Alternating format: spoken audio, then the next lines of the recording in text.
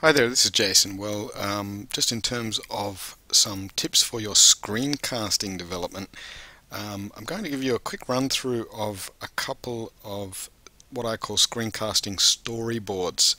Storyboards can be a really good way to help you organize a screencast in advance, just to help you with your pacing and with your organization.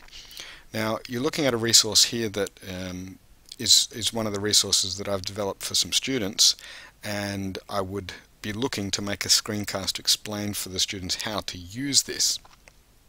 Now, one thing I could do is just turn on my screencast tool and just run through the form and see what I can make of it and see what I can explain.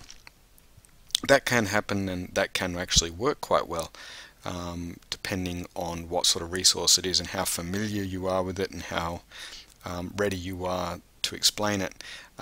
Sometimes all you need to do is rehearse it once on the screencast, and you find that that's enough to sort of help you get oriented and organized. But in other cases, if it's a little bit more technical or you're just setting out with screencasting, you might like to use what I call a storyboard. Now, here's an example of one of the storyboard templates, and basically this template allows you to put in a screenshot of what it is you intend to screencast on the screen.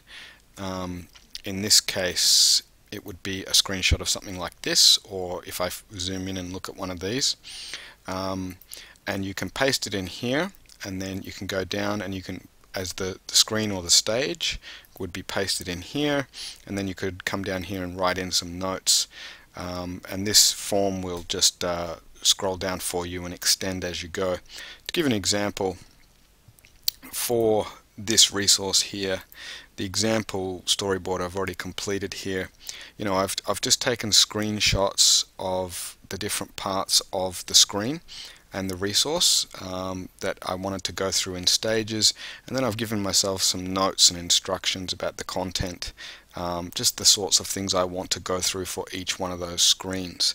I've done that for 3 stages up to stage 6, and I find that anywhere from 4 to 6 stages appears to be good, especially if you're limited to a 5-minute screencast of something like Screener or Jing.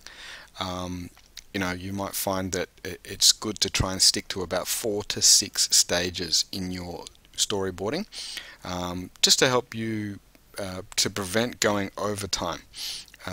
If you end up with more than 6 screens or stages, you may be getting well above that 5-minute limit, and you may find that you're cut off halfway through what you wanted to explain. So it's a good way of sort of organizing your content in advance and seeing what you can manage in a 5-minute period when you're screencasting. There's another way you could use a storyboard, and that is with a template that looks more like this, and that is you could put in your screenshot or explain the stage of your screencast, and then you could put your actions and comments in here. The example I've got for this one looks like that. So it's exactly the same as this one, except instead of going vertically like this, it's working horizontally and working down the page. And I've got my 6 stages indicated there as well. So it's just sort of what works for you, what's easier for you to track. Now, the good thing is when you make a storyboard like this, the good thing is that you can then print it out, and you could actually have it next to you while you're doing your screencast. You probably don't want to call it up on the screen while you're doing your screencast, because then people are going back to your table of contents and seeing what it is you want to talk about. It's probably something that you'd want to print out and actually have next to you at the computer, just to help orient yourself and to see the stages that you're going through, as well as timing yourself, watching the timer as the screencast is going and making sure that you're working through the stages that you had planned. And of course, if you run out of time, you could always go back to this storyboard and make a couple of adjustments and replan it, rejig it. So the blog post that this screencast for the storyboard is going to appear with these storyboard templates and examples as downloads. So I hope that they help you and they give you some tips on how to organize your screencasting.